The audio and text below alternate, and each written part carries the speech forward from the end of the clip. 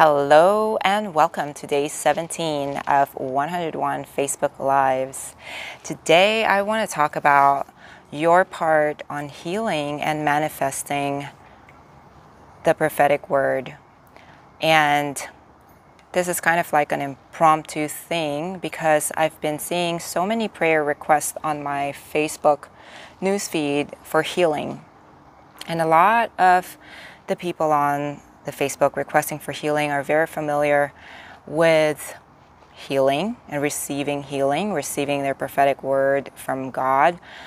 And if you don't get a miraculous healing, meaning instantly healed right at that moment, that means that you have a process to cooperate, to co-create, and something to do that participates in your healing.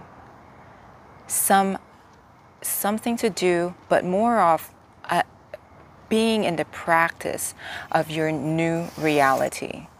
So you have to, and I'm speaking from experience, so it's something that I've experienced in the past, that when you receive a prophetic word or a healing, when somebody tells you that you're healed, and that you're free from addiction. And you're like, okay, thank you. And yeah, but I'm still struggling with this, and this. Your part is the embodiment of that word. Meaning at the moment that word is spoken, it is your new reality. It is something that's already within you. But at the times of struggle, we don't see it within us. We think that we're lost, that we're so sick within our situation. We don't see that.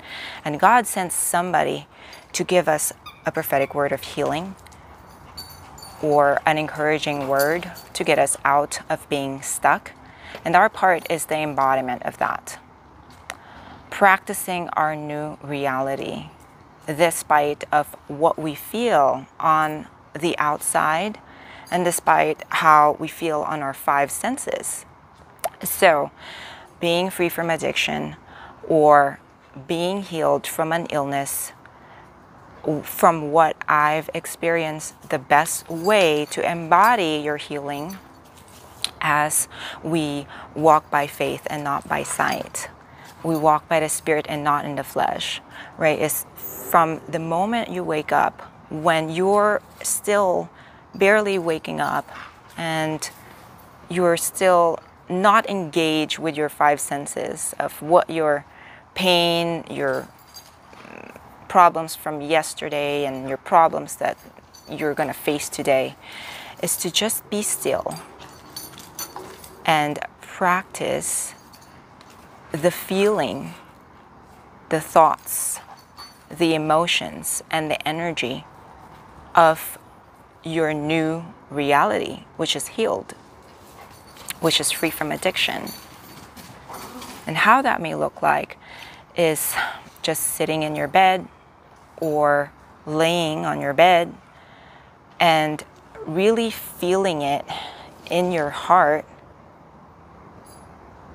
really sensing the healing and asking Holy Spirit to enlarge this in every area of your life to where it becomes so familiar to you how it feels like to be healed, to be free before you even get out of bed, that you take that feeling and you take that reality throughout your day. And of course, like throughout the day, you're going to come back again and again and again.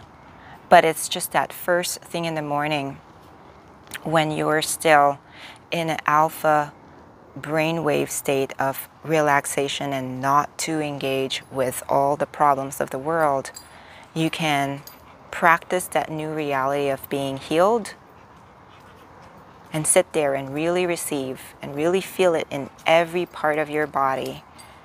You're healing. Feel your cells being renewed. Our atoms are made up of 99% empty space. Meaning 1% of your atom is matter. The other 99% is empty space.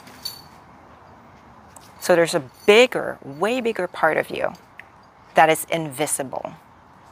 And we all know that there's no such thing as empty space because God fills all in all. And so in that 99% of who you are as a human being is 99% infinite possibilities that you can plug into every morning when you wake up and decide that that's going to be your reality,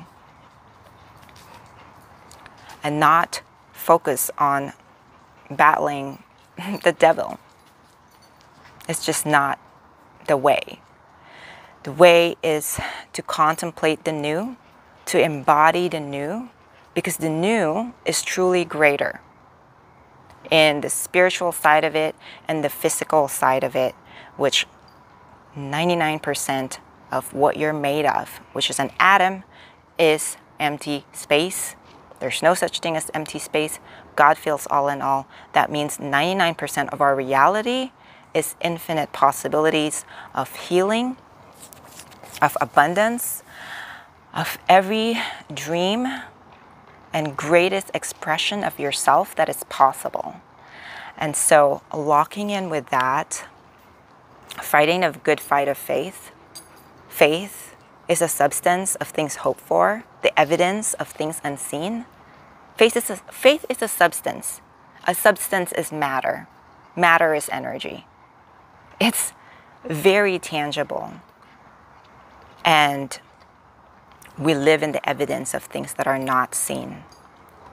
So I hope that helps somehow, because I know it's so real, the battles that people are fighting right now, fighting for their healing.